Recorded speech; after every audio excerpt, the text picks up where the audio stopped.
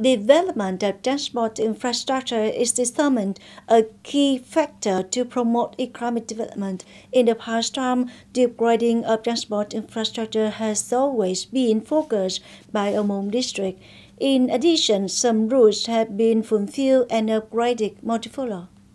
During the year, Ô Môn district allocated capital for 12 projects to upgrade traffic routes in the area with a budget of nearly 163 billion from the budget, of which 5 new construction projects and 7 transition projects from 2021 to create favorable conditions for agricultural production and transport of goods. In the coming time, the locality will continue to survey key locations to invest in expanding, upgrading, and creating seamless transportation system to create the economic development of the district.